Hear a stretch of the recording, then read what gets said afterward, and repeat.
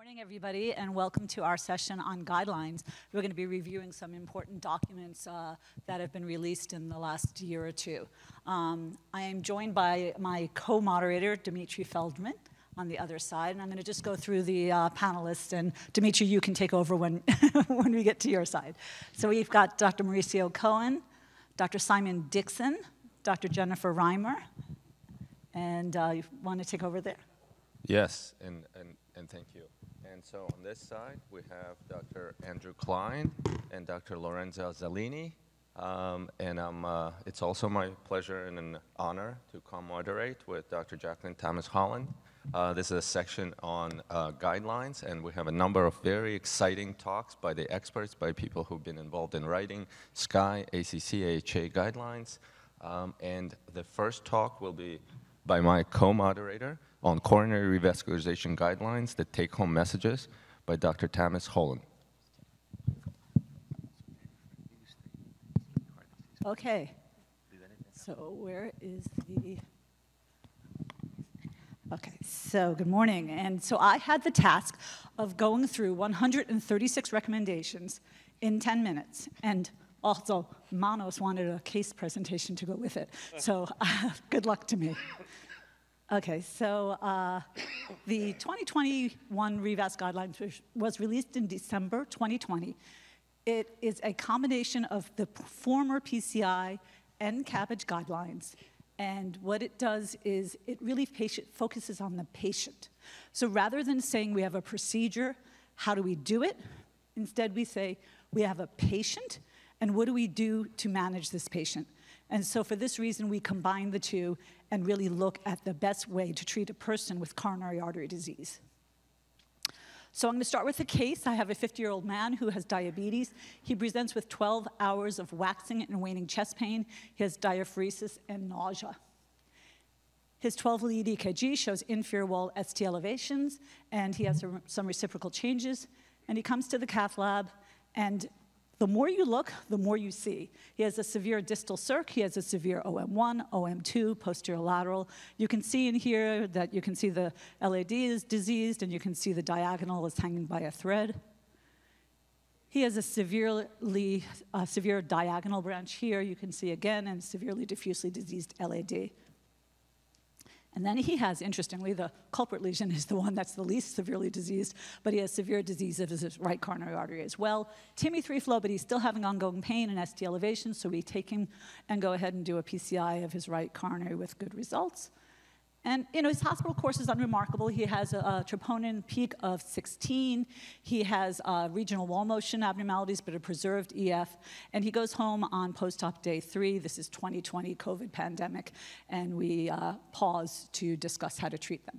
So my question to you guys, to the audience and to you guys, and I'm not going to wait for an answer because I have no time, is what would you do for this patient? So this is sort of food for thought about how will you manage the non-infarct artery. And now I am getting back to the guidelines. So sorry, I really don't have time to review everything, but what I decided to do is to focus on some of either the newer recommendations or major changes or really important recommendations. So I chose a couple of these areas, and I'm going to be talking about these topics, and then just give a brief shout out for some important recommendations, but there's no time to discuss. So the Revas Guidelines has a whole new section on managing the non-infarct artery. So prior guidelines didn't really have that much to say about how to manage the non-infarct artery in STEMI, and now we have a class 1 recommendation to say that you should do staged PCI in a patient who had STEMI and a successful primary PCI as a class 1 recommendation. And this is based on a multitude of data, hence the level of evidence A recommendation. But predominantly, it's a complete trial, which was a trial of over 4,000 patients looking at multi-vessel staged PCI compared to culprit-only Revasc, and demonstrating a reduction in both co-primary endpoints, death and MI and MACE, with complete revascularization. This was done as a staged procedure. Now, importantly, there were a lot of trials looking at multi-vessel PCI in STEMI over the last 5 to 10 years. These trials, I just want to point out, really very rarely enrolled patients with complex disease. So they either excluded or had very low enrollment of patients with CTOs, left main disease, vein graft disease, and very few, and the majority of the patients had double vessel disease, and few had triple vessel disease in these trials. So for this reason, we can extrapolate that class 1 recommendation for stage PCI in STEMI to all patients with multivessel disease in STEMI. And so for this reason, we have a 2A recommendation. It's a lower level of evidence because it's not really based on evidence, but logically, if you have very complex disease and you have a stable patient, do the PCI on the culprit vessel, and then if you have complex left main disease or complex disease, then consider doing an elective staged CABG procedure. We also, of course, have a class 3 recommendation, just like ESC, for doing staged multivessel PCI on a patient in cardiogenic shock, and this is based on the shock trial, showing a higher event rate with multivessel PCI compared to culprit only, and this data was seen at 1 year as well with a higher event rate and a trend toward death, higher death in multivessel PCI. So let's summarize. I just want to be sure, because we were really careful about making sure we didn't sort of give a class 1 for every single non-culprit lesion. We want you to start by saying you did a successful primary PCI, and importantly, you have a stable appearing non-culprit. So those cases where you don't know where the culprit is because you have 2 ulcerated lesions in slow flow in both vessels, that would not apply for this particular case. But if you have a stable appearing non-culprit lesion and then you have a successful PCI, the majority of the time you're going to pause and wait. And then you're going to go on and look at the vessels. Is this vessel supplying a large area of myocardium at risk? A lot of the inclusion criteria was for 2.5 millimeters or more. It has to be a large vessel. And is there absence of comorbidities? And if that is the case, then you go on to say, is there complex disease? If there's no complex disease of the non-infarct artery, then it's a class 1 to say do PCI as a stage procedure. But if there is complex disease, it's reasonable to consider CABG or other options. All right, so now I'm going to talk about left main disease because I think there's been a lot of confusion about the way the recommendations for left main disease, because there's 2 separate recommendations in 2 separate parts of the document. So the document looks at if a person has coronary disease, one is there an indication for revascularization, either to improve symptoms or reduce mortality or improve survival. And then the other is, once you decide you're going to do revasc, what is the best mode to revascularize somebody? Which one would be the better approach? So the first recommendations on left main disease is, should you be doing it at all? Is there an indication to do it to improve survival? So it's a class 1 recommendation to say you should be doing CABG to improve survival compared to medical therapy if you have left main disease. And it's a class 2A to say you should be doing PCI. Okay. Well, where do we get that data? Well, from CABG, it's some older data of randomized controlled trials, but there really is no randomized controlled trial of PCI compared to medical therapy for left main disease. So where do we get this recommendation from? Well, we get it from a Bayesian meta-analysis that showed that with observational studies of PCI compared to medical therapy showed a similar proportional reduction in events as that was seen with CABG compared to medical therapy, and that the randomized trials of PCI and CABG are similar.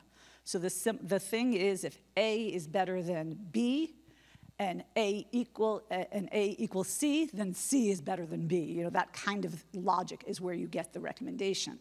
So that is assuming that you can achieve a similar result. So the recommendation specifically says, if you can achieve a similar result with PCI that you can achieve with CABG, then you're doing PCI with the intent of improving mortality.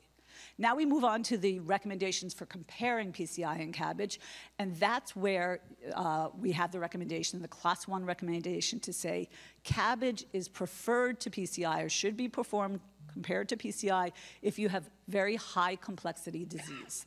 Okay, this is not for low to intermediate complexity. Notice there is no recommendation for low to intermediate complexity, and that's because they don't really feel that there's necessarily one is better than the other. But for high complexity disease, There is only really one randomized trial that looked at that, and that's the Syntax trial. This is the only trial that includes patients with high complexity disease. And in the subgroup of patients with left main disease and a high Syntax score, you can see that MACE was higher with PCI compared to CABG for left main disease. And you also saw a higher rate of cardiac death with PCI compared to CABG. So again, going back to that, there is no recommendation to say that PCI or CABG should be performed for low to intermediate complexity. You do what you think is best. But I would urge you to do what you think is best. Here is a meta-analysis that was published after the guidelines were released, but it's a patient-level meta-analysis, again, not showing any difference in mortality. So if you're looking at a survival benefit, like the recommendation is reporting out, there is no survival benefit with low to intermediate complexity left main, whether you do PCI or CABG. But there is a higher spontaneous MI rate, and there is a higher ischemia-driven revascularization rate, or repeat revascularization, with PCI compared to CABG. And so there is some MACE benefit to CABG compared to PCI, even in the low to intermediate complexity. And so this is a document that came out sort of as a result of the guidelines to really put people together and to say, it was a room full of surgeons, a room full of interventional cardiologists, and some clinical cardiologists to say, let's take each patient with left main disease individually and think about the best approach. If you have ostial or mid-shaft disease, I think either approach is good. But if you have distal bifurcation disease, even if it's low to intermediate complexity and you have a very low surgical risk, you really might want to consider CABG. And if you have a higher surgical risk, you might want to consider PCI. Last recommendation I just want to mention is the recommendation to reduce cardiovascular events. I think there's so much of an effort about what is the indication to improve mortality, but it's not always about mortality. It's about improving somebody's recurrence for a recurrent MI or repeat revascularizations for angina, et cetera.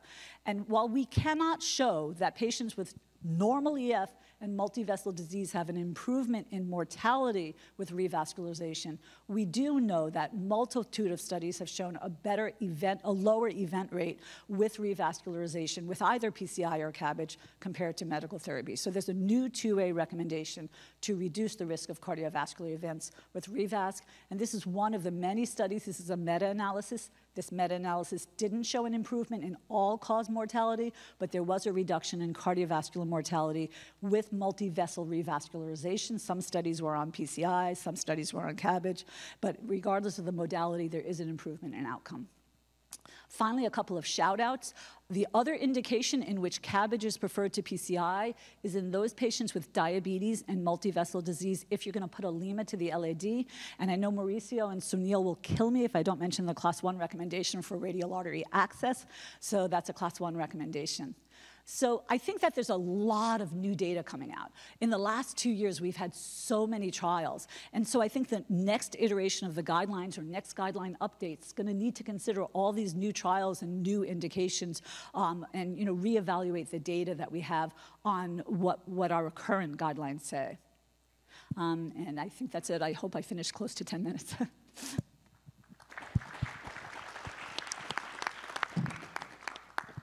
That was terrific overview.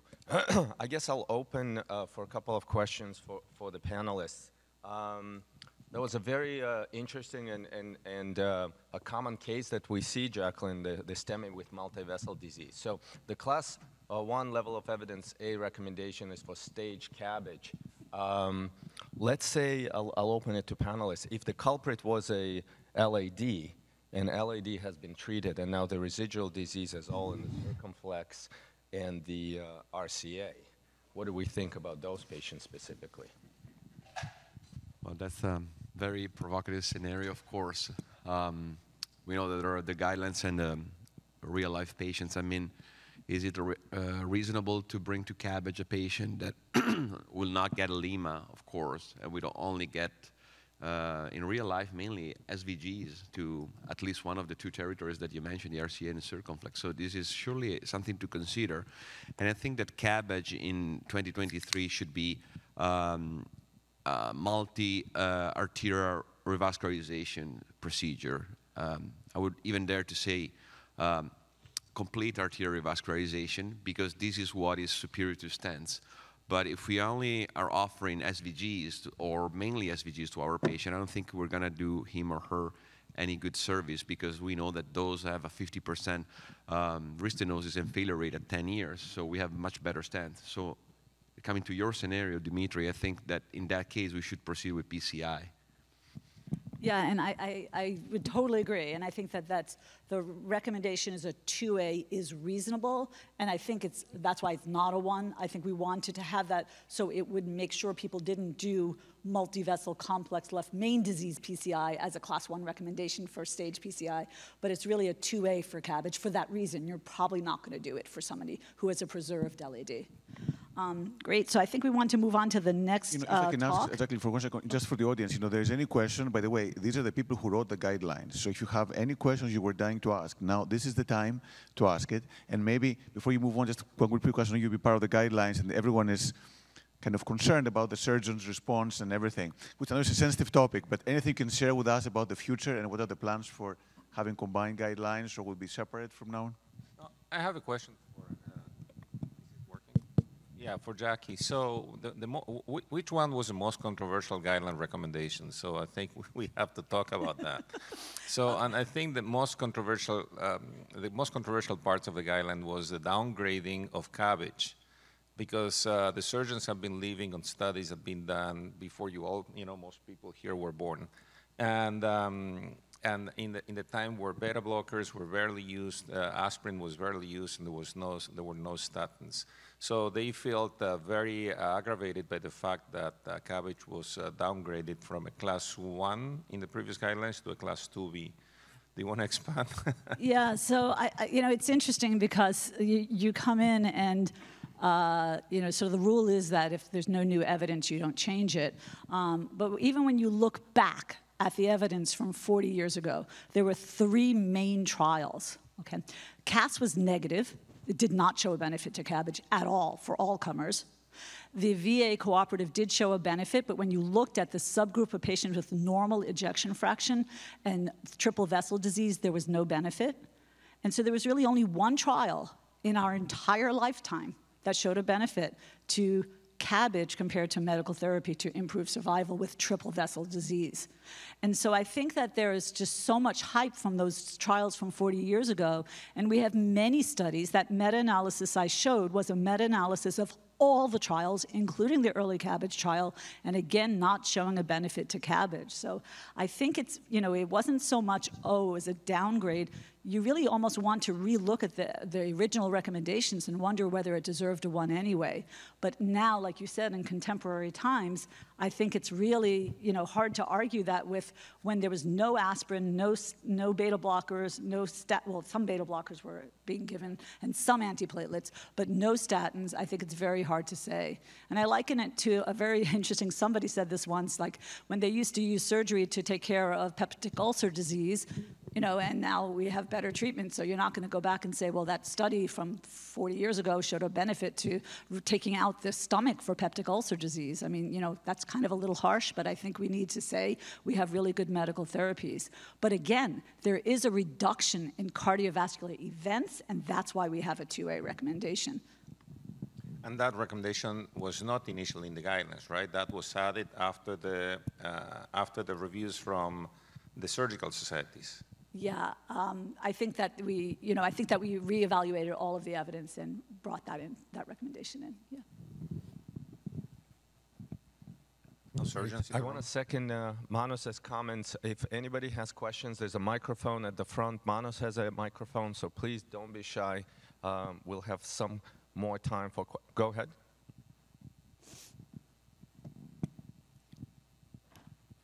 Thank you so much. So I think the question I have in mind when I see every time that the left main intervention is second to CABG whenever it's complex or distal bifurcation, this is based on older technology though.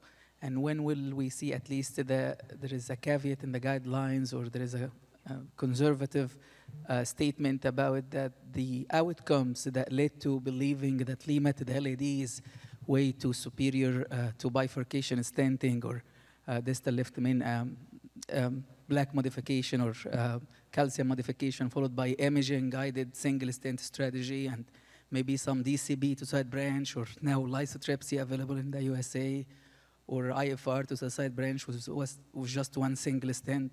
That may lead to a better outcome down the line, less revascularization need, and overall better durability of the PCI option, which is not translated in the current data or in the trials that were used in the guidelines, at least for the time being. I mean, the Syntax trial was an old trial, and it's the only evidence we have. But even the more contemporary, and you're right, they're already 10 years old, but the more contemporary trials use somewhat newer techniques. And I think, unfortunately, you know, I think most of us in the room would agree that if it's extremely complex left main disease and the patient's a good surgical candidate, that surgery is appropriate. I think that the difference is that we have a recommendation for the patient, you know, informed decision making, right? So if the patient's absolutely insisting against it, or if the patient's a very high surgical risk, then it's not unreasonable it's not like you can't say, I can't do PCI. But I think we would all say that it's clinically in the patient's best interest to get CABG. If they're a good surgical candidate, they are okay with CABG and they have very complex left main disease. That's Jacqueline, my own feeling. One question. Why was imaging, intravascular imaging, given such a low recommendation, I think 2A or 2B? Yeah, so I think I put up in my last slide, I think there's a lot of new data that supports it. When you looked at the data at the time we were reviewing the evidence, you know, a 2A means that there's definitely benefit, but it's usually not involving a mortality benefit. So in this particular case, imaging, there was no data to show a lower, from randomized controlled trials to show a lower mortality with intravascular imaging. I think that their meta-analyses now and newer trials suggest otherwise. So, you know, perhaps that will be changed. But at the time, we just didn't have enough evidence to say that it was achieving a mortality benefit. Just a quick comment on the imaging in Michigan State as part of the BMC2 consortium. Imaging as part of the PCI is one of the important quality metrics for the state, with a goal of having more than 40% of PCIs at each institution be performed with OCT or IVUS imaging based on the strength of the evidence. What's the metric? 40%. That's great. All right, I think we do need to move on, and I guess Mauricio and I are happy to discuss more questions about the guidelines offline. So we've got Dr. Timothy Henry, and he's going to be talking about another, gosh, I wish you gave us more time, Manos, because we have a lot to discuss, but he's going to be talking about another really provocative statement, which is on the position statement on how to manage patients with out-of-hospital cardiac arrest in the cath lab. Yeah, so what I'm going to try to do to concentrate on out-of-hospital cardiac arrest and data that we know. And actually, there's been some really good trials in the last few years on out-of-hospital cardiac arrest that make a difference. I have no disclosures related to this, and I do, from when we talk about case, yesterday Barbara and I were saying, why do we do this? Cardiogenic shock, STEMI, out-of-hospital cardiac arrest. And I'll tell you, for me, sometimes it's personal. So on the left side was my grandfather sitting next to the right of JFK, and he died of acute MI when he was about 62. There's no way he would die today. And on the right side is my father, who 5 years ago died of an out-of-hospital cardiac arrest. So that's why we do it, because we need to set up systems of care that actually can keep these people from dying. So out-of-hospital cardiac arrest is still a huge problem. Very difficult to know how many people die, but it's probably between 300 and 500,000 patients a year. And the mortality used to be less than 10%. But one of the issues with cardiac arrest, when you look at the trials, it depends on how you start counting. So if it's patients who are just out of hospital cardiac arrest, how many got CPR, how many survived to the hospital, how many were discharged alive, or how many had no neurologic consequences. So when you read trials, you need to understand where they started with, okay? Let's go forward. So this is, before 2010, consistently less than 10% survival. Then all of a sudden in 2010, a number of things happened, and you can see then it changed to 60% survival with 90% neurologically intact. So what made the difference? First of all, it's really important to know early CPR, AEDs, and better CPR made a huge difference and will continue to make a difference. It's the mainstay of what we do. But we published a paper, and actually about 5 or 6 years ago, that really still, I think, holds true. This was in JACC, and if you look on the side, when you talk about out-of-hospital arrest, we divide it into two things, ST elevation or non-ST elevation. Now, I'll tell you, it's much more complicated than that, because when you really look at EKGs and out-of-hospital cardiac arrest, a third are clearly ST elevation, a third are clearly normal, and a third you can't tell. I mean, think about what you've seen. And so I think that middle category is still very difficult. But the important point is if you have ST elevation, you should go to the cath lab and PCI in the appropriate person. If you do not, we're going to talk about it in a minute. In the middle are unfavorable resuscitation features. Unwitnessed arrest, no bystander CPR, greater than 30 minutes to ROSC, ongoing CPR, pH less than 7.2, lactate greater than 7, age greater than 85, and end-stage renal disease. Those are important. They're still true. They're bad outcomes, and you need to take them into the equation.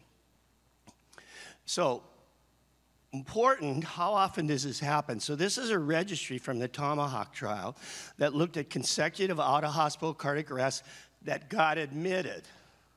Remember, a lot of these patients don't get admitted.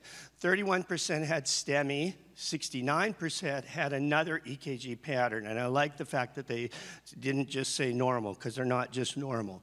So about a third of the patients will have ST elevation. Now, the advantage of going, who should we take to the cath lab? This is a really big point. You guys get called about this at 2 o'clock in the morning, right? So the advantage of going to the cath lab, a lot of these patients have coronary disease, that you might prevent myocardial injury, especially if it's a culprit artery. The con about going is that you can delay diagnosis, and number two, you take brain dead patients to the cath lab that aren't going to recover. So what they did is a really important trial. This is the COAC trial that had 552 patients out of hospital cardiac arrest without ST elevation. Immediate to the cath lab or delayed. And here's what happened, 90-day survival. Who went in? First of all, ST elevation, hemodynamically unstable, so cardiogenic shock were excluded. Refractory arrhythmias were excluded. A non-cardiac cause of death arrest were excluded. And a CNS injury was excluded. So these are really out-of-hospital cardiac arrest, normal EKGs. And no difference. 67% survival. No reason to go to the cath lab for these patients. This was actually repeated. This is the Tomahawk trial. No difference. So if you get called and there's a normal EKG, wait. Patients that recover can go to the cath lab and can get revascularized electively. So I think that's a really important thing. And then the guidelines, another really important part with a cardiac arrest, half of cardiac arrest patients will have cardiogenic shock and vice versa. And there's definitely an interaction. And so if you look at every stage of cardiogenic shock, at every stage of the shock stage, having cardiac arrest markedly increases your mortality. So this interaction is a really important issue. So if you look, and then the final point about randomized trials are the arrest trial. This is the no ROSC patient. This is a person you stop CPR. So if you think about this, this person would be dead. And Dmitriy did a trial, randomized patients to immediate ECMO and PCI versus stopping just standard CPR. And this is the results of the trial. Basically, they stopped the trial early after 30 patients because it was 50% survival versus 0. This is not simple. It's not for the faint of heart. It really is a community thing to decide, and it's very specialized patients. So these, I'm going to end now with, this is the consensus statement that takes into account what we had. Very complicated, but I think the point is this. If you have ROSC and you're awake and you have ST elevation, those patients should go to the cath lab. If you have non-ROSC and it's an unknown neurologic recovery, if you have ST elevation, you should go to the cath lab. If you have a normal EKG, you should wait. all right? And then the non-ROSCA, the ongoing CPR, are based on the arrest. And these are the favorable versus unfavorable things that we talked about. And I think these are the strategies that we've said. So in the final point of the guidelines is that we should have cardiac arrest, cardiac shock centers. And we should have standardized protocols the way that we go through them. So thank you very much. Tim, thank you so much. That's really, really a great summary. I think there's a lot of opinions out there about how to manage cardiac arrest. I think it's pretty easy when you talk about the patient without, I think we're comfortable saying without ST elevation. I'll give you the other extreme, and I'd love to know what the panelists think too. What do you do in patients who have ST elevations, clearly ST elevations, but they're those ones that are arriving 50 minutes after onset? I think, you know, it's a hard thing. Love to know your thoughts, and love to know the panelists' thoughts on that. Yeah, I still think, personally, I think it's one really important point that for an individual patient, it's very hard to predict who's going to wake up and who are not. And what I didn't talk about, because it's not enough time and it's too controversial, is targeted temperature management. And where do we go? I think we still cool, but we don't cool as cold as we did before. And I think the most important point is to avoid temperature. But I think with TTM, and early cath with STEMI patients, you know, we end up with survivals that are, you know, 60, 70% neurologically intact. And the information that you have at the moment they arrive in the cath lab is not always accurate. So personally, I err on the side, if you have ST elevation, you should go to the cath lab. Okay. All right. Let me ask one more question to the panelists. For patients that present with out-of-hospital arrest, no clear ST elevations, no clear neurological status, as Dr. Henry clearly showed, delayed management is preferred. But what does delayed management mean? How long do you wait? Do you wait for neurological recovery, cardiovascular recovery? I'll ask my colleague to the left, Dr. Klein, very high volume and experienced operator. Thanks, Dmitry. I think, you know, in today's world of reportable events, too, I mean, you know, your PCI mortality gets reported, and so I think at least it does at our institution, and you got to be pretty cognizant about when you're going to take somebody. So for us, it's generally you got to wake up. You got to show a positive prognostic event from neuro, unless they have VT or some other reason that's pushing you a recurrent ST elevation. For us, the patient has to wake up and demonstrate, you know, a good recovery from a neurological. Of course, TTM delays that a little bit, so you got to wait. So it's at least 3 days. Tim, how long is it in your institution? Yeah, no, completely agree with that. You know, first of all, it depends on how old people are and all the situation, including the family situation. And I think this is where having a heart team approach. One thing I would tell everybody here is this decision is all, I mean, everybody's been put in that decision at 3 a.m., right? And your ER doc wants you to come in and take this patient to cath lab. Now we have data. This should be a discussion you have at 2 o'clock in the afternoon, and your hospital should have a standardized protocol. And the ER, because I think it's a really important thing that we know the non-ST elevation out-of-hospital cardiac arrest should go to the ICU and stabilize, and patients who wake up, whether it's 2 days or 5 days, you can safely do a cath if you need to later. That's really changed our life. And that's really an important one, because not taking someone with arrest to the cath lab at 4 a.m. is a big deal. Yeah, and Drew touched on an important issue of the public reporting, especially on the East Coast, in New York and Massachusetts. This was an issue. Initially, the physicians were not taking patients with out-of-hospital arrest as quickly, perhaps, based on ST elevations and other criteria, as you discussed, as they should have. And taking that out of the equation, excluding those patients, was the right thing to do. So now it's really back in physicians' hands to decide what the algorithm should be, and that shouldn't prevent us from taking patients to the cath lab. I think we're going to, Jennifer, you had a question? Yeah, just to add a couple things. So I think that actually when they have ST elevations, that makes it much easier in some ways. It's those patients, and I think you nicely outlined, there's that bucket of patients that have really unfavorable sort of presentations. Lactate that's off the sort of the assay, pH that's extremely low, maybe our early signs of posturing already. I'm curious your thoughts about this. I'm oftentimes faced with those patients that had extreme lengths of sort of out-of-hospital arrest. I know, everyone else knows that their survival is extraordinarily low. If I do TTM, at least at my hospital, our algorithm is at least 72 hours before any prognostication can occur. And for families and for medical care, that can oftentimes sort of kick the can downstream a bit. So is there ever a situation in those patients where you would sort of say, not going to pursue TTM?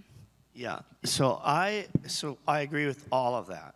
And I think a lot of the people that in that group you're just talking about have EKGs that are unclear, you know, wide it's a post-arrest EKG and you can't tell. And I think that group, people, you take time and you wait and stabilize. And then I really think the poor predictors, end-stage renal disease, more than 85, pH under 6-7, lactate over 10, you know, these are really bad predictors. All right, perfect. Thank you so much. We're going to move on to the next very important topic. It's my pleasure to introduce Dr. Poonam Velagapudi, who will speak to us about SCAI expert consensus statement on PCI without on-site surgical backup.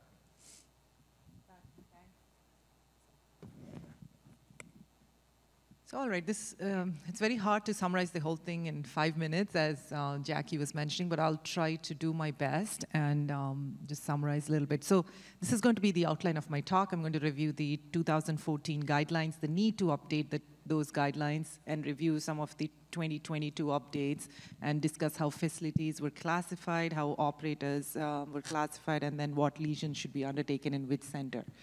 So according to the 2014 guidelines, these guidelines were issued at the time when we didn't have much data about PCI at no SOS facilities.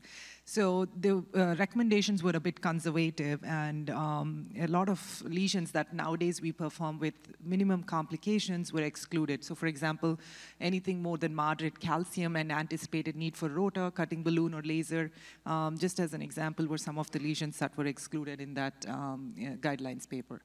So what was the need to update the 2014 guidelines? We are performing more and more complex PCIs. Our techniques have gotten better, our equipment has gotten better, and then our complications have decreased. And so this is really important that we're able to perform a little more complex cases in no surgical backup facilities. And then the lower complication rates. We're seeing in NCDR, the perforation rates are about less than 0.5%. Our vascular complications are less than 1.5%. And even at the VA, we see lower complications, like less than 1%. So it's really important that that these procedures have been performed safely at these centers, and so we got to up our game.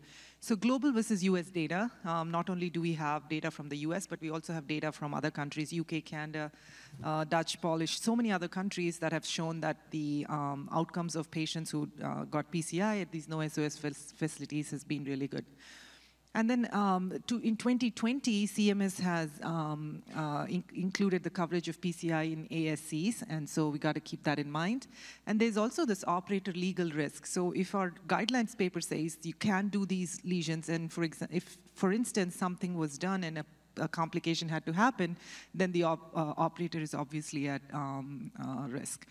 So there's two important studies that the randomized trials that actually compared outcomes between PCI at surgical and non-surgical facilities. One of them is the CPO trial that probably most of you know, and then other is the MASCOM trial. So the CPO trial, the outcomes of the two, it was a non-inferiority trial, and outcomes at 6 weeks and 9 months between PCI at the two at surgical and non-surgical facilities was not different. So this is an important trial that kind of set the stage for PCI at no SOS centers. So these are the highlights of the 2020 guidelines.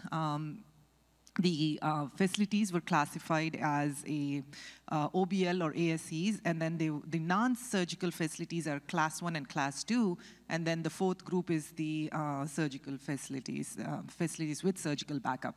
So talked about equipment and supplies and transfer agreements. So the important thing about the transfer agreement is that the facilities that do not have a surgical backup must have some sort of a transfer agreement with facilities with surgical backup, and they need to be prepared to transfer patients within 30 minutes if a complication were to occur and the patient needed surgery. And then quality assurance was a big thing. You know, all these centers should have some sort of a quality, like participating in NCDR and then doing their own quality improvement activities. Informed consent is a big one. Patients getting these procedures at no surgical facilities must be explained all the risks and the risk or need for transfer in case something were to happen. And then I'll talk a little bit, I'll show you the operator requirements, and then staff obviously must be well trained in all resuscitative efforts. Surgical consultation is a big one, particularly in patients who have intermediate or high risk, high syntax scores. Ad hoc PCIs are discouraged, and having this, even if it's a virtual or some sort of a surgical consultation before taking on procedures at no SOS facilities is important. I'll talk about the cases and what we can and cannot take on at no surgical facilities. And then these are some of the, I've listed the criteria that have been regarded as high risk and should not be attempted at ASCs and OBLs, but a little bit on at a higher facilities.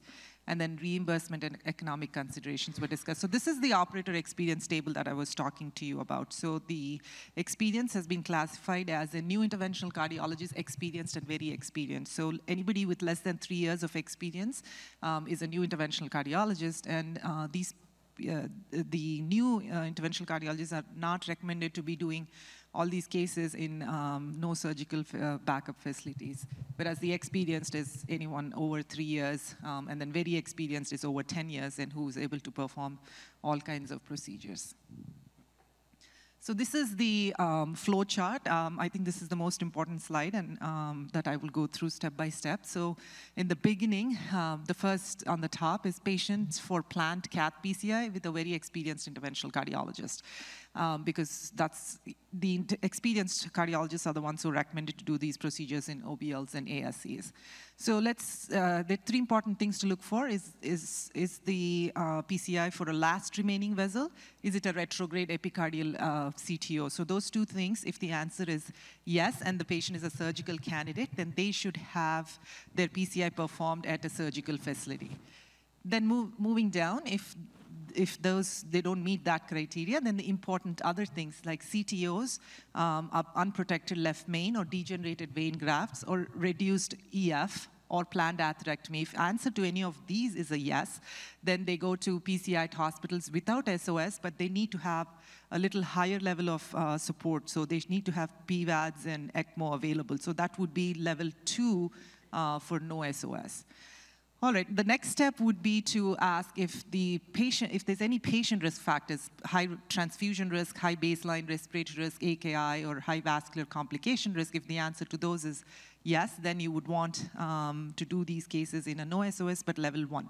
And if the answer to all those questions on the left side is a no, then they are okay to be done in an OBL or ASC facility. So this is the classification for the facilities. The left ASC OBL, there's no ICU, there's no core team, and there's no blood bank. And the only support that's available would be a balloon pump. The no SOS facilities, level 1 and level 2. Level 1 would have lower volume with balloon pump support available. And level 2 are those who we have experienced ICs, higher volume. You would have multiple cath labs, and there is ICU, but a little bit of higher support. So anybody with PVADs, ECMO, and all those are classified into level 2. And then finally, the surgical facilities that have transplant, cardiopulmonary bypass, surgical teams and shock teams, et cetera. So the highest level of care, and they're doing structural procedures as well. So what's changed in terms of plaque modification devices? Really, IVL was added. We added IVL to all the 4 facilities because from the Disrupt CAD data, the complication rates were really low and pretty safe to use the IVL balloon. So that was the new thing that was added. And what cases can be taken up? Again, I just discussed to you in the table earlier. The important ones that should not be taken up at the ASC OBL are the epicardial retrograde CTOs and the last remaining vessel conduits. Those have to be at a higher level of level 2 facilities. Otherwise, the others can be taken up at a level 1 hospital. So take home is that the complexity of CAD is increasing and our complication rates are decreasing. PCI at facilities without surgical backup are safe without increased need for surgery. The 2022 guidelines for these, we expanded the lesion subsets that can be treated at these facilities and have clear description of operators or other things that can be done. And then operators, again, it comes down finally to the judicious discussion, and it comes to the operators really judicious decisions about which patient needs to be done and not, but this is a great way to decide which cases can be done at a PCI facility. Again, the most important thing is that this doing cases in a no SOS facility increases the patient's ability, the reach to patients, more satisfaction, and probably even cuts costs in most often times. And so I think this is, if these cases can be done safely, it's a great development in our PCI world. That's great. Thank you. Drew, do you have something? Yeah, Poonam, I just have a question for you. In those guidelines, I think, as we see more movement out of the ASCs and OBLs, especially in the recent events on the New York Times, is there anything recommending mandatory reporting of quality outcomes? And I think all of us are a little concerned about the quality outcomes that are going to occur in ASCs and OBLs, especially in the settings of what has occurred in other vascular beds. So that's a great question. So the OBLs are guided by state guidelines, and then the ASCs have the state as well as Medicare related guidelines. So they are a little bit more stringent. But the recommendation is to be participating in an NCDR or a quality registry. I don't know, there is a new something for the peripheral, but the recommendation is to participate in something like NCDR and continuously improve the outcomes based on even their own data. Mm-hmm. So, yeah, just if I may, just add a couple key points.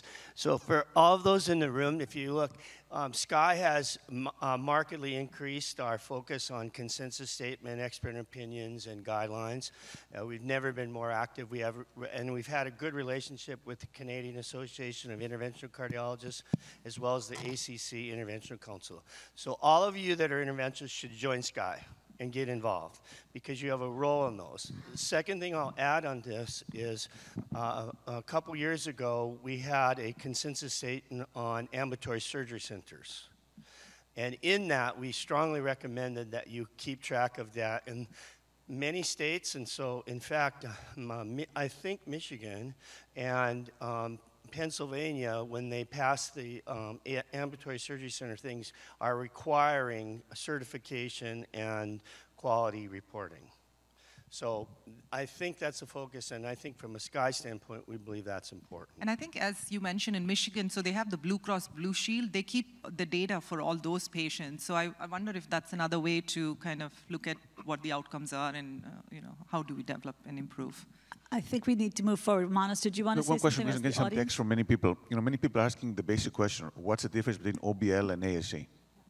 Yeah, so like I said, the OBLs are office-based labs, and they're mandated by state requirements. ASC is a little bit higher, and they are mandated by the Medicare at the federal level. So that's the difference. But in terms of the cases, as I mentioned, really not much of a difference in what you can take on in terms of cases and what equipment is available. So can PCI be performed also at OBLs or only ASCs? Yeah, you can do PCIs in OBLs. All those non-complex stuff that I talked about can be done in OBLs, office-based labs as well. And they only have a balloon pump and very... But physically they look the same, right? I think, OBL yeah, and ASC. I would say so. Okay. All right, I think we're going to move forward. Thank you so much. That's really a great understanding of things. So the next The next speaker will be my co-moderator, Dr. Dmitry Feldman. He'll be talking about the position statement from SCAI on best practices for clinical proctoring. Thank you so much. And to echo what Dr. Henry said, you know, SCAI really has expanded its scope in terms of writing the guidelines, the expert consensus documents that truly speak to our membership, and this is one of them, a position statement on the best practices for proctoring. Now, whether you're in the coronary field, peripheral field, or structural field, at some point you will be proctored or you will be a proctor for new technology, for new procedures, but how do we do it safely? What are the requirements is what really this document is guiding us. And any new treatment in any sphere, you know, there's going to be some didactic and observational teaching and hands-on experience down the line, and this is where the medical proctor is going to come in handy. So in 2022, SCAI put together this document, and I want to give credit to Dr. Arnold Sato and Sunil Rao for leading this effort, but there was a very experienced multi-specialty group that worked on this. And the purpose really was to outline what the scope and what the proctoring should look like. Number one, the goal of proctoring is really patient access to new technology, how to do it safely, and how to make sure that patients get the technology, the best treatment, in the best hands possible. Number two, educate all the stakeholders regarding the risks of medical proctoring. Number three, recommend what are the best practices to reduce the potential for adverse events, misunderstanding, conflicts of interest, all the questions that we typically ask as a proctor or as someone who's being proctored. So the document will cover some legal considerations, some roles and responsibilities, not just of the proctor, but of the host physician, host institution, and what the industry role is. And it really goes into the pre, intra, and post-procedural best practices.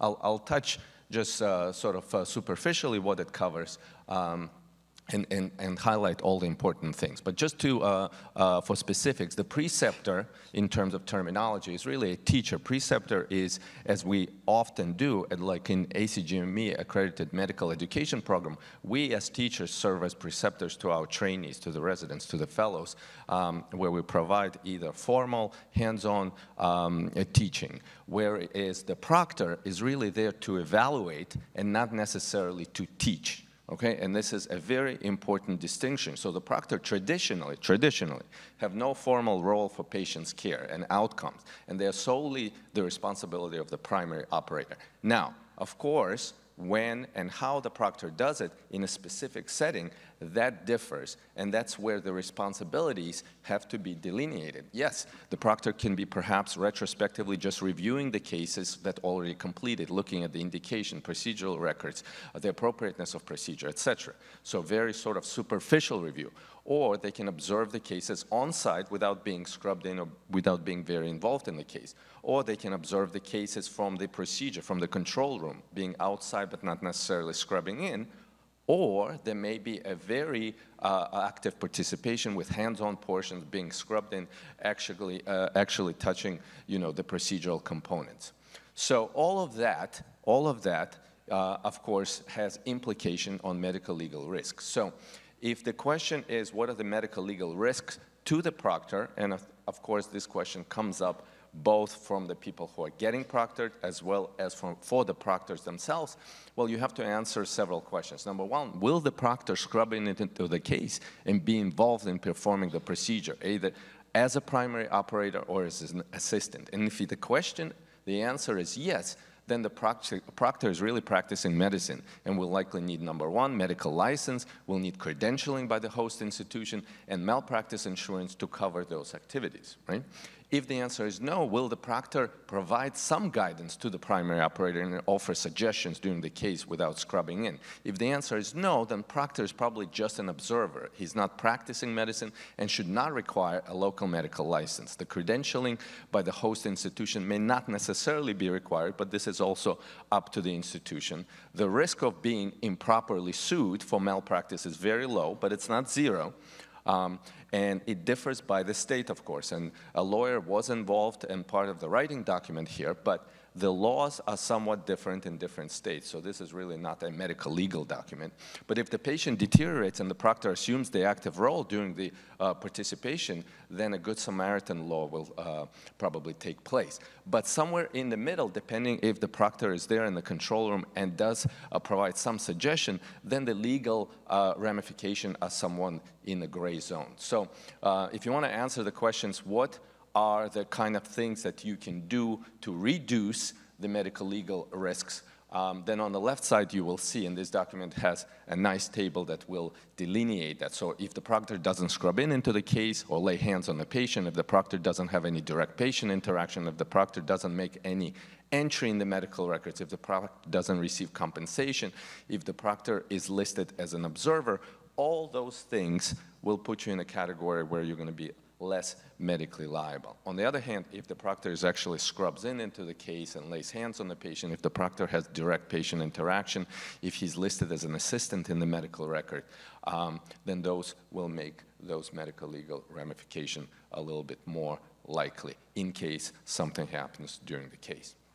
This is a table that's very important for those institutions, for those physicians who are going to be either proctored or will be acting as a proctor. So the checklist is really created both for the proctor, for the host physician, for the host institution, and the industry supporters.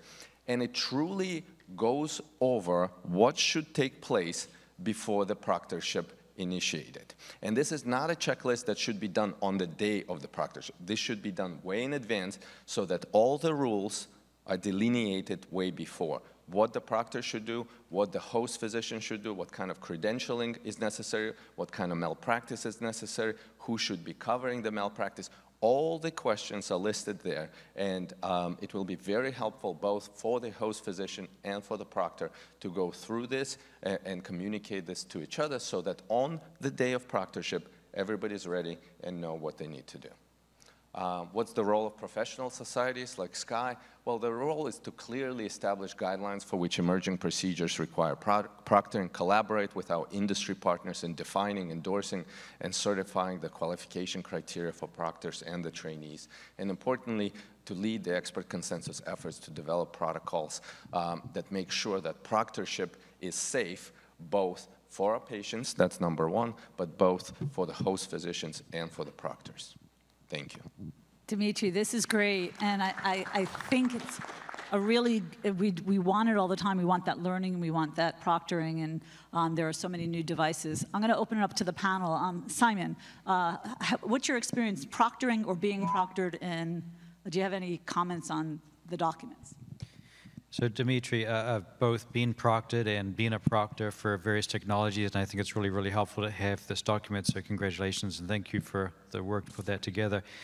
I have a question for you and for the group that articulate the document. We have many other, the term proctor really applies to the physicians involved in those procedures, but we have many other healthcare professionals involved in our procedures. For example, structural interventions where the valve may be prepared, even brought to the table, and I just wonder whether the group had any discussion about the ramifications of this kind of document for other personnel involved in our procedures, medical legal risk, and so forth.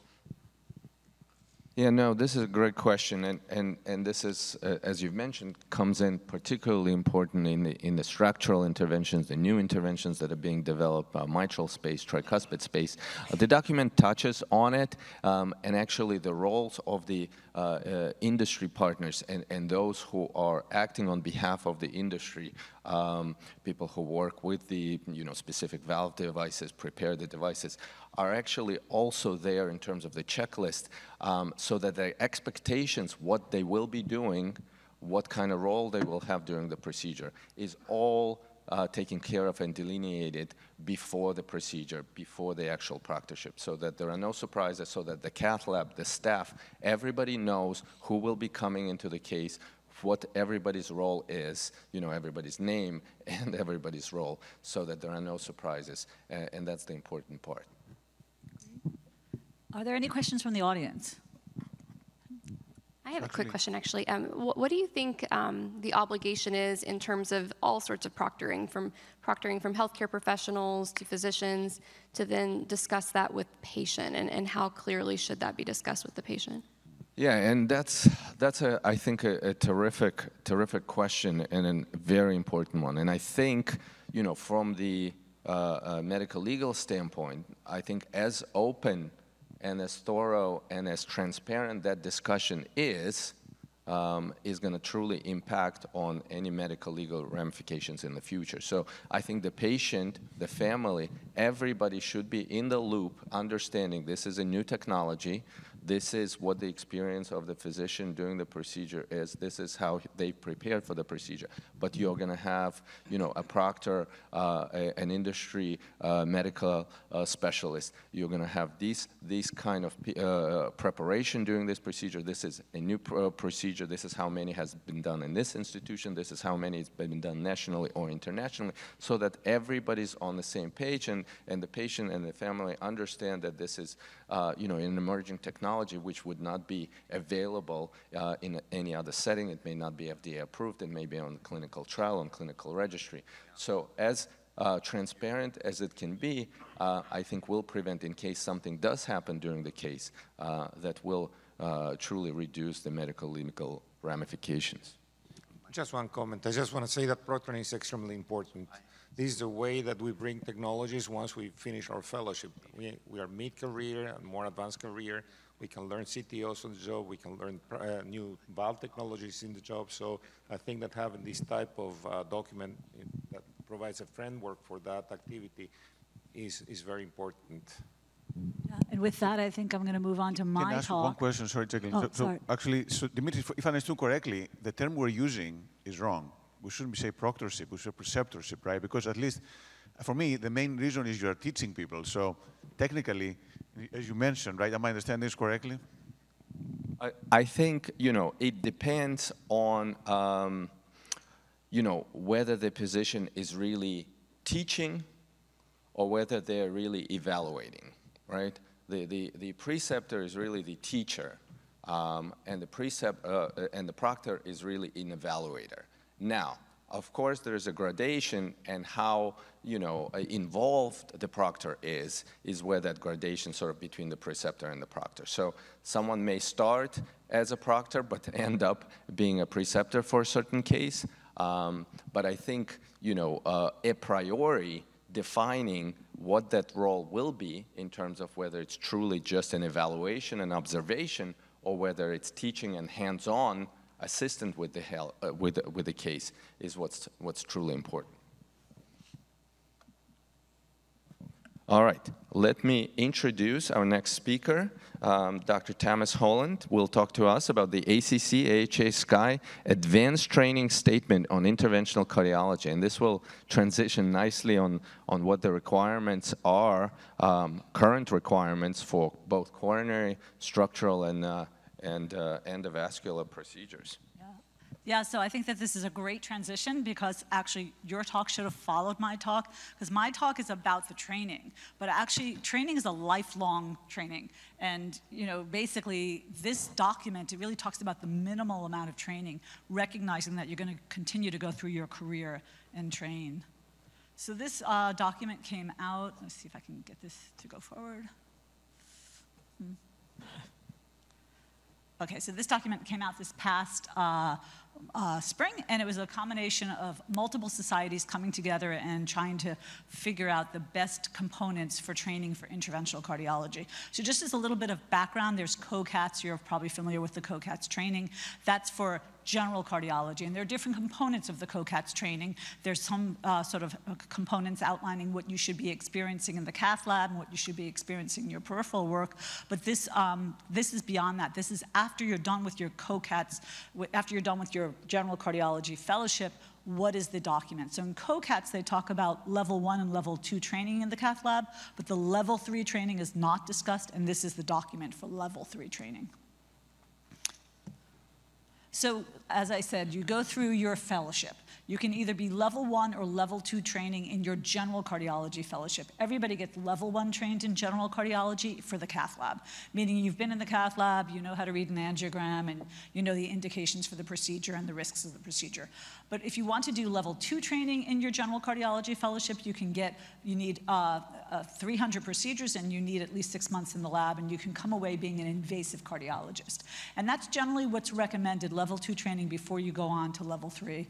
And most of us do a lot of time in the cath lab in our 3rd year before we go on to our level 3 training. So level 3 training is the interventional cardiology training. And what it requires is it requires formally 1 year of training plus a minimum number. So the combination of the two. You can't just do the numbers and less time, and you can't just do the time but not have the numbers. Now, the minimal numbers are a little tricky to understand, but basically the minimal numbers of PCI, of procedures, intervention should be 250. 200 PCI procedures and 50 additional interventions. So if you choose to be if you are at a program that only does interventions, then you're gonna need 250 PCIs. If you're at a program that does do some peripheral, recognizing that the skills you develop from doing your peripheral will be translated to the skills you have for PCI, you can do 200 PCIs and 50 peripheral to make your 250, and similarly with structural. But the minimal number is 250, and I really emphasize minimal, and I'll say it one more time, minimal. I think that the proctoring, the ongoing oversight and recognizing your limitations and the need to improve your learning after you graduate is important. Then we go on to have additional training for the additional years. So assuming you will want to do peripheral structural, you really do want additional training, you want additional time, generally a year of additional training for structural or peripheral. And I'm not gonna go into details because I don't have that much time in terms of the speaking, but you can see that there's certain minimal procedural requirements for peripheral and for structural.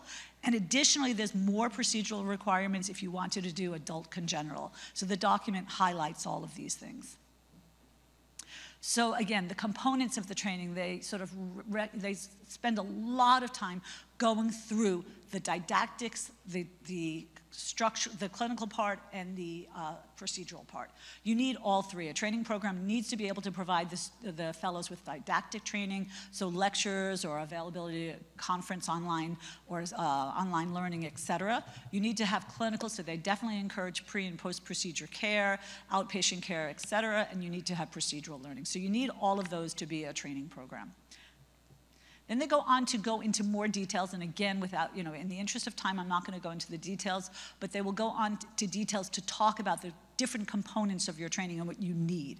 So in this document, they talk about just procedural, understanding how to do plaque modification, what's available to you, what you should be doing, the complications, how to handle complications, being familiar with snare techniques, pericardiocentesis, covered stents, all of the different components of training that you really need to know. And they do that the same, and I'm sorry if I sort of lessen the peripheral and structural part, but I do want to say that they do the same thing. They go into more details about the components you need to master peripheral and structural. I use the word master. I'm actually wrong here because it's not a master. You're going to learn for a lifetime. Competencies, they have tables. So we have milestones in cardiology, similarly in interventional cardiology. In your first year, they have milestones of what you should be reaching, and that's based on the 6 competencies. So what should your milestone be in medical care and patient care and medical knowledge, et cetera. And then they have that extra column to the right, the far right, as you can see, are the extra, the things you should learn in your future years that you don't have to master in your first year if you're going to do peripheral, but you do need to master if you end up doing peripheral. You do need to master it in subsequent years. So again, this is a multi-society document. It has a lot of flexibility. When I say about that extra year of training, whether it's peripheral or structural, it doesn't have to follow interventional. If you did a year of peripheral before you went into interventional, that's okay. But in order to be a structuralist or a peripheralist, you have to have done the 1 year of interventional cardiology, whether it was before, after, or 3 years later. It really, really emphasizes the importance of being, a lifelong learner, understanding these are absolute minimal requirements, and what we really want to do is to be sure that you continue to grow and develop and learn over time. And if you're coming out of a program that doesn't do high risk, they want you to recognize that you need to be prepared to have continued proctoring and learning to do your high risk work. And that's it. That's awesome. Jacqueline, let me start by one question for you and for our panelists. I think a very common question from graduates, from the fellows is, can within 1 year of training, we get a full coronary training plus partly a peripheral, let's say, low extremity procedural training, or structural or partly structural training such as TAVRs, or are we truly moving towards one coronary year plus a peripheral year or a structural year or a year focusing on chip and complex coronary interventions? Yeah, so I think that right now, a lot of what mandates how many years, whether you actually need a formal year or not, is board certification. And since there aren't board certification for structural yet, I don't think that you actually have to have, technically have to have it. But I think we all want to, let's face it, if you do a year of training, the chances are you need that extra time. You're not going to master all of the techniques. So I think we're fooling ourselves, but right now, technically, if you get the numbers that are required and you come away, you could technically practice because there's not a mandate to say. I don't think structural. I think for peripheral, I see some of the fellows finishing up and being able to practice. But we, in the statement, really formally encourage additional years of training rather than saying you packed it all into 1 year. I think it's really strongly encouraged, but because there's no board certification, people can do what they need to do. Great. So I would like to bring up for discussion, so in major meetings, the two most important tracks for coronary are intravascular imaging and plaque modification for severely calcified lesions. But in these documents, apparently you can be certified as an interventional cardiologist having performed just 25 imaging cases like IVUS or OCT. And there's no clear requirement for plaque modification. So I think this is a gap that if we as a society want to promote imaging and plaque modification and do a better job at training our trainees, we should set much higher bars for imaging and plaque modification. Yeah, I wanted to add on to the endovascular component. I think, really not having that extra time, and I know it's hard to then add on more years of training because, many of us are training for a decade nearly. But when you're looking at 50 interventions with the nuances that come with tibial work, SFA work, iliac work, 25 carotids with the nuances and potential complications that can arise from that, I think it's a little concerning that we're not, in some ways, treating endovascular. And with all the hubbub, I think that's been brought up recently, I think really important to start thinking about if it doesn't make sense to somehow to put an extra year, extra time period for that training. Yeah, and I think that's, again, why I think Dmitriy's thing on proctoring is so important, Dmitriy's statement, his talk, because what you're saying is absolutely true. I think we struggled a lot with that. There are a lot of programs that don't have that capability to provide somebody with CHIP, and it's clearly written in the document that if you did not come away with CHIP training, that you really need to recognize you need to be proctored in the future or do an additional CHIP year. And, and I think you struggle with the balance between trying to, allow programs across the country to provide training while at the same time ensuring that the training is good. Tim, did you have a question? Yeah, I would like to say, but proctoring for coronary, there's no more coronary proctoring from doctors. It's only the people from the industry that provide this kind of training. So if you're stuck in a program where they do like maybe 10 ROTA cases a year, then you miss on the opportunity of being trained, and you will never get that training anymore unless you engage in a CHIP fellowship, which, as we all know, are very limited in this country.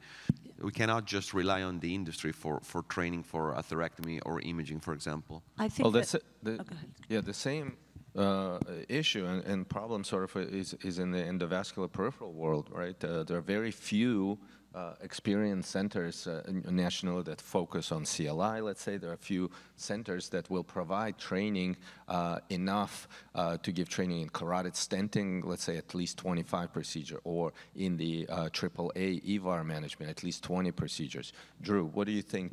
How do we tackle that? Those who are interested in complex endovascular procedures, carotid stenting, EVARs, how do they go about obtaining that training? I think the importance here is obviously having programs set up at high volume centers. You can go to Chris Metzger's, work with him and do carotid stuff. What I find interesting enough is how are we going to handle this with pulmonary embolism, right? It's not even listed in those guidelines here. And this is a very important space that a lot of us are in, and there's nothing listed in any of the guidelines about it. So I do think, to echo Jennifer's sentiments, that we really do need more training for it. I think for centers that are experts in CLIs, as well as whatever it may be, EVAR, I don't do EVAR, so for me to get into EVAR, I'm going to have to learn from somebody. And either it can be at your institution, ideally, or go somewhere else. And I think it's important to work through our societies, specifically in SCAI, so that we can contact and know who these people are. So that if you want to go and get carotid stenting, you can go see Chris. If you want to go and do EVAR, then maybe it's to someone else. I think it's important that we have a clear backup for our members, but also understanding that it takes time, it takes volume. As new procedures come around, like BPA for chronic thromboembolic pulmonary hypertension, I mean, I'm starting a program at my institution, so I'm going to be flying to Michigan, I'm going to be doing different places. So you have to be able to make sure that we can evolve in this space and do it in a safe fashion. Right. Mauricio, the structural, tell us about, because there's so many new technologies. Yeah. TAVR's one thing, but MitraClip is another. Tell us what you... Yeah, exactly. So you can think structural is very broad. And if you learn TAVR, that doesn't mean that you can do a micro procedure, because the skill set is completely different. So you need to learn how to do a transeptal. In the other case, you need to do just cross aortic valve that we learned. You need to learn about large bore access. So it's completely different. You cannot expect just to come out of 1 year of interventional fellowship and be able to master structural with just having done 20 procedures or 25 procedures that are under the umbrella of structural, because the skill set don't cross over to the other procedure. So you have tricuspids. It's becoming so complex that the devices, the procedures, the patients are also very different. And also you have to master the imaging like TEE, echo, ICE, and CT. So it's a whole new world. So you cannot expect that in 1 year. Poonam, come. Yeah, great talk, Jackie. And this is just piggybacking on Lorenzo's comment. We've given a lot of, this document is about training and how many procedures for fellows, but is there any guidelines for programs? Why are programs that don't have enough number of, imaging or a physiology testing, is there some, guidelines for which programs can actually train fellows or have a fellowship program? Because 200 even seems very low for PCI, because fellows keep logging cases where they're second operators. I mean, you learn from every case, but I feel like 200 is even low. Yeah, I do tend to agree, but I think that it's 250, right, if you're a program that's just doing coronary. So it's 250, and they do require that you have imaging. And in the document, they require that you have, certain procedural techniques. So I do agree that it's relatively loose on what the programs need to have, but there are some details about what within the program, what they need to be able to provide and what they need to otherwise be able to provide by didactics, so knowledge of how to handle a complication, because a complication of a perforation may be very rare, and a fellow may not see it in an entire year unless they're working with Khaldun, but because I've heard his fellows see a lot, but so you might rarely see anything, but they need to at least have a sort of knowledge of how to handle this. It's hard because not every program has the ability to have you exposed to everything.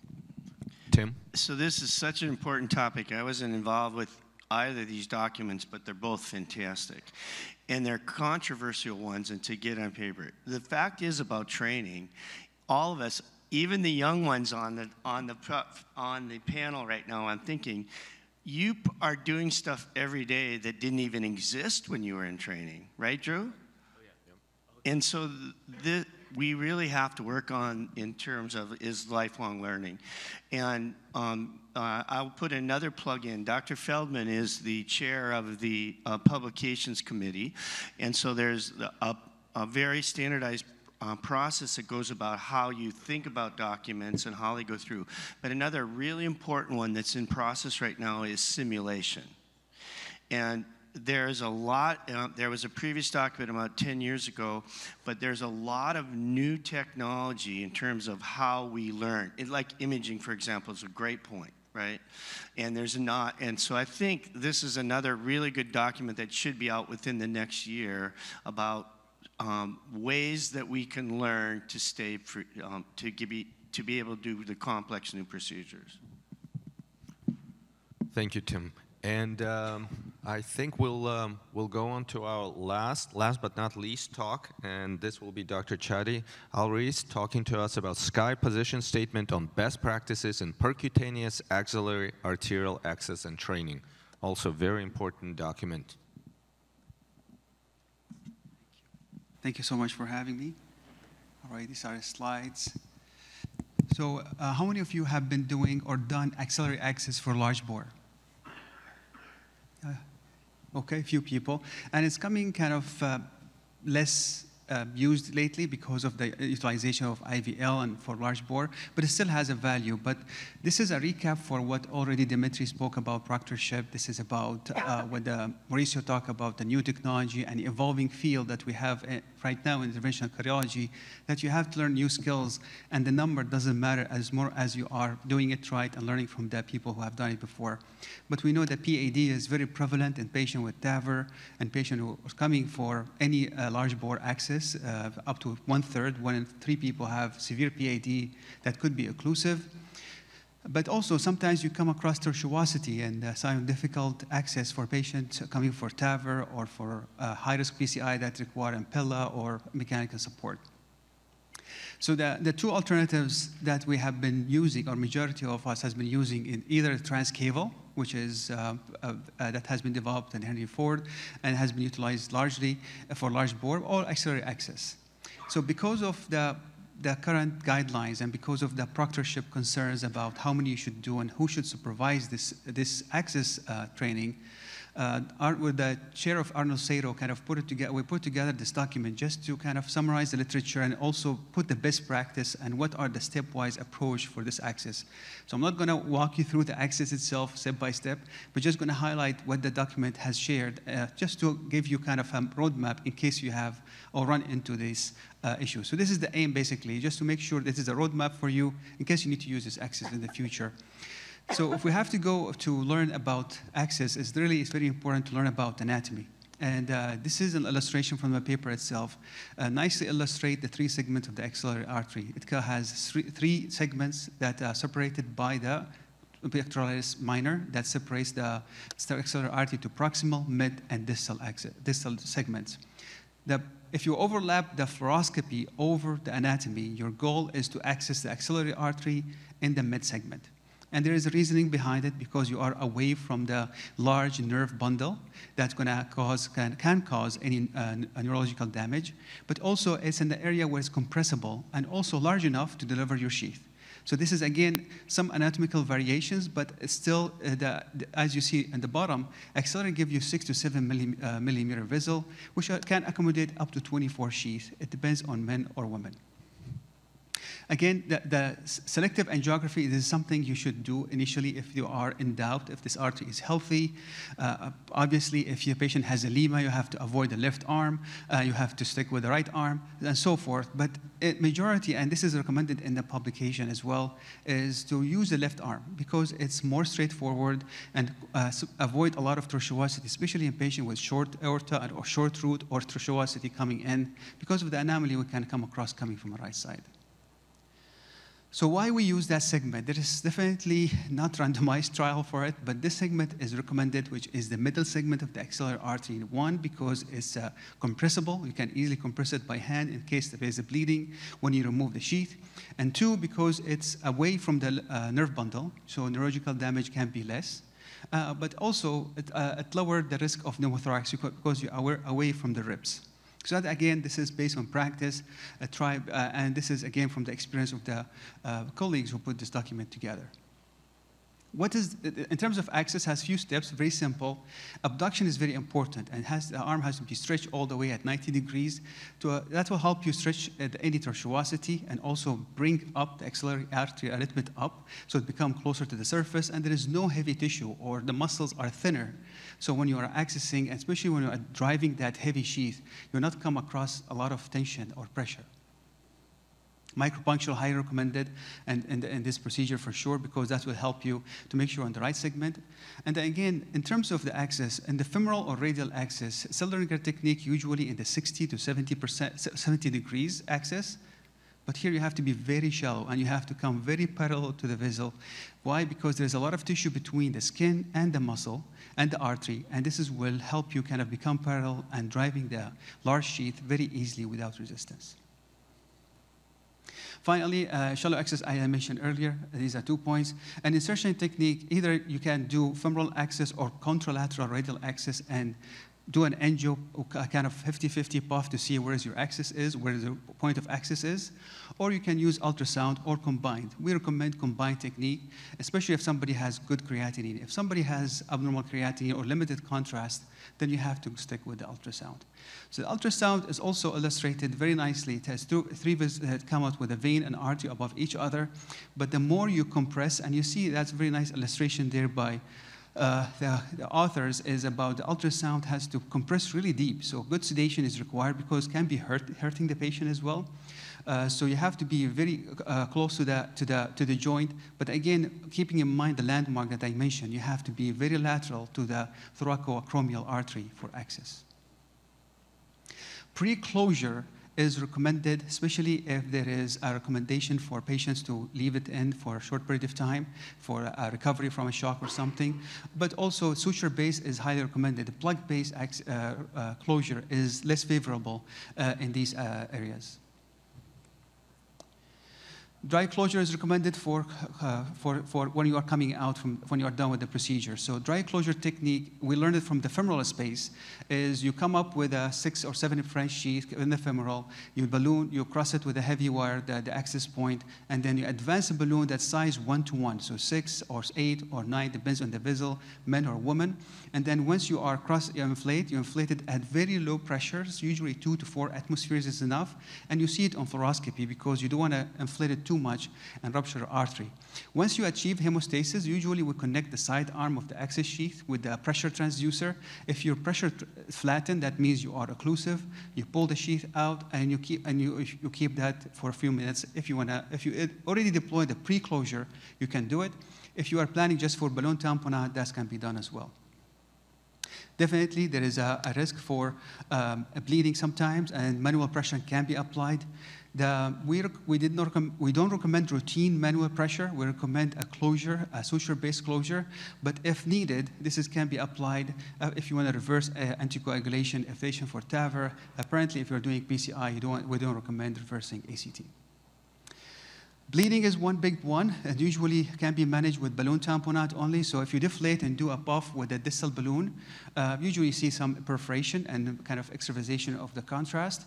But again, if what you can do, you can advance the balloon to the arteriotomy site, inflate at 1-to-1, and keep it there up to 15 minutes. In the document, we recommend 15 to 20 minutes because there is some collaterals that help perfusing the arm. If needed, cover stent can be a bailout strategy. We try to avoid this as much as we can because definitely can cover some important branches. And again, short stent can be used, but longer is recommended. The reason why, because sometimes there is a tear in the artery, I need to cover that. But 2, it's very important to stay very distal from a vertebral artery, not to close the perfusion to the brain. Again, the summary, as I said, the document I would highly recommend if anybody interested. It's really a very practical step-by-step approach for a patient to get, for a physician to get access. If you have any, the details, as I mentioned, this is a top 10,000-foot view. But if you want to go details, what sheath size, what indication for these procedures, and also how to bail out strategies are all detailed in the document. Thank you so much. Thank you, Chadi. You know, we talked about proctoring. For these kind of procedure, for operators who haven't done transaxillary procedures, what is the recommendation in terms of proctoring? Do you need it? How many? Well, I mean, we didn't specifically, as you say, this is subjective and very depends on the comfort level of the operator.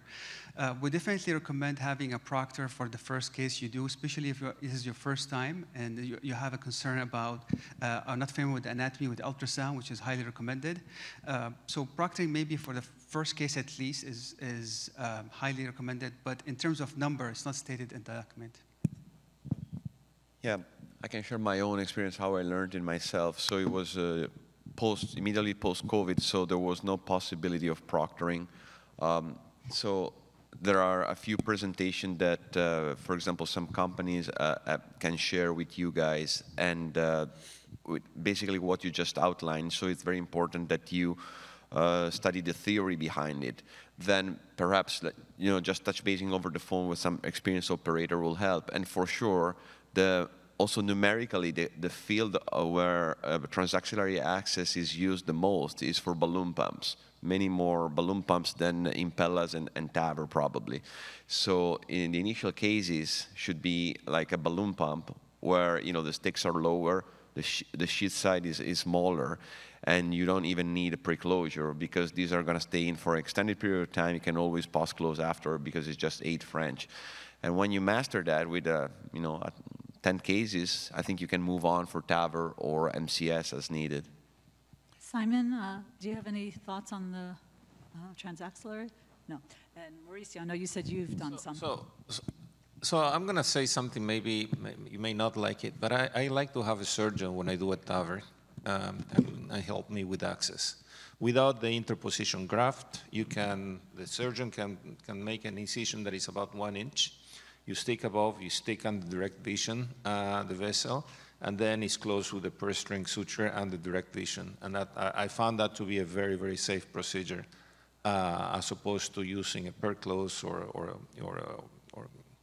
leaving something that is not completely secure. So that's the way I've done the transaxillary TAVRs. Now in my institution, my new institutions, we put lots of balloon pumps, so you have to do it blindly. But for large bore, I think I enjoyed having the surgeon with a small incision that doesn't make that much of a difference with half the size of an incision that you need for the 14 or 15 French. That's interesting. Do you have any information on the complication rates in large volume centers doing large bore access? So it's documented in the paper as well. The reported thrombosis is 1%, especially if it is short time. If you are leaving this for a long time, as you mentioned, if you have a balloon pump or if somebody has, you're putting it for recovery, can go up to 5% thrombosis. So ACT is very critical. 2, stroke is also pretty not negligible. It's 1%, but if you're also keeping it for a longer period of time, it's up to 7%. And also depends on the sheath size. So the smaller is the better because you are perfusing around the sheath, but if not. And third one is ischemic limb. If somebody has PAD or have a disease in the subclavian artery that's not perfusing well, so ischemic limb can happen, and ischemia can happen up to 2%. We listed in the document also some bailout strategy, how to perfuse distally. So you have preemptively putting a radial artery and perfusing from the mother, kind of feeding the large bore, feeding the small bore. But again, this can be illustrated in the paper. But to recap on the starting, I think small sheath is recommended, but also we always, the first 2 cases, always have a surgeon, vascular or cardiovascular, in your room, because they can bail you out. And I think they have been very perceptive of that. Chadi, I'll just echo the, and kind of what you said in terms of starting off with balloon pumps. And I think the key thing is you got to make certain that if you're going to do this, you have the backup that needs to be there. Phlebons, for instance, are great bailouts, but some go through 035s, and some are 8 French, some are 7 French, some are 018s, and you got to make certain you realize that before you get going. So having the right expertise in your room, so if you're a structuralist and you don't have a lot of experience in that, call your peripheral endovascular specialist, but I think the interposition graft by far makes it a lot easier for those who are doing TAVR. That's a very important point, especially be familiar with the sheath size for the via band stent you're placing, because at beyond 6 you need a 7 French, for example. So you have to keep that in mind, and what we recommend in the paper is self-expanding stent. not balloon expanding, because to avoid any compression, because it's a flexion point, if it is long enough, so to avoid any occlusion. That's great. I just want to mention that there is a document that SCAI is currently working on. It's a alternative access document for structural procedure, but it will encompass some of the transaxillary access, transcarotid, and transcaval. So that's just something to look forward to. I want to thank all panelists, my co-moderator, and everybody in the audience for joining this outstanding session. And thank you for joining CVI.